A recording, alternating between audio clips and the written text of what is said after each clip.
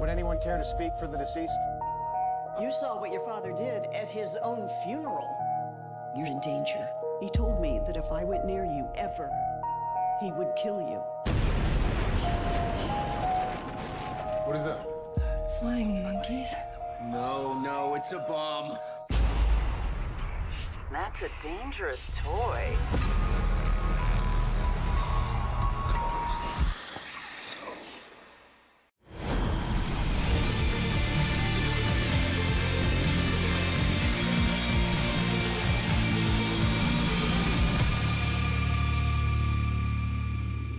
Before this video starts, I want to say I'm going to Los Angeles next week on Wednesday, so if you see me around, I look like this, say hi. And also I just wanted to ask, if you want videos whilst I'm away for that week, please be sure to leave your theories or your video suggestions in the comments below. Hey guys, Ben here and welcome back to another video on Supergirl Season 3, and today we're going to be talking about episode 14 and about the new information that has been released on the Supergirl.tv website in their spoiler section. So if you do go on to enjoy the video, please be sure to leave a like and a comment and subscribe if you're new so you don't miss any Supergirl videos later this year. So big shout out to Supergirl.tv, they are an amazing fan site where you can find all the latest news and the spoilers. So that is what we're going to be talking about in this video. We're going to be talking about what they have found out about the episode, and so we're going to be going through the information. So check out their website and the links will be in the description below, so let's get on with it. So in the special notes for episode 14, which is obviously the Winn centric episode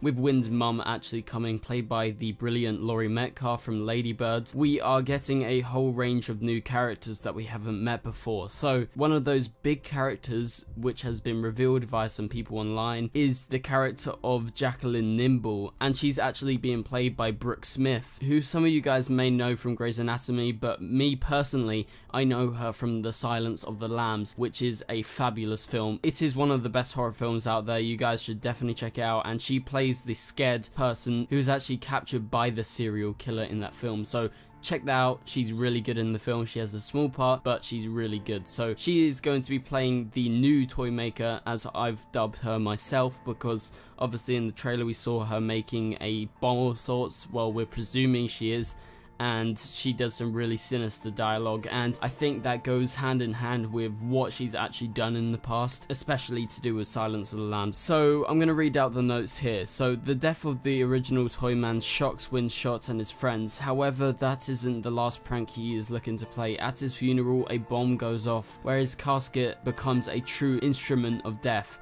Winn's mother, played by Laurie Metcalf, arrives to comfort her son, finally after years of fear. She has been told that if she ever approached Winn, he would be killed via the Toyman. Whether the Toyman is dead or not, killer toys are released on National City and only Supergirl can save them all. A successor to Toyman is revealed to be Jacqueline Nimble, played by Brooke Smith. Winn's mother's motivations are still in question, and while Jacqueline might be the target for Supergirl's might, the Toyman's legacy remains to be expunged. So obviously we know a lot of this information, but they confirm that yes, this character played by Brooke Smith is actually going to be the successor of Toyman. Like we got on The Flash with Mark Hamill's Trickster, we got a new Trickster after that who was the successor. So I think they got inspiration from that, and I really do like the idea of bringing these new characters in who have really the same motivations but are different people. So obviously Winn's mum seems kind of mysterious at this point. We don't really know anything about her. We've had mentions in the past, but from the trailer we know that she's been exiled really from Winn the whole time due to the threat of his dad, the Toyman, saying that he would kill Winn if she got anywhere close. So the only reason why she's actually there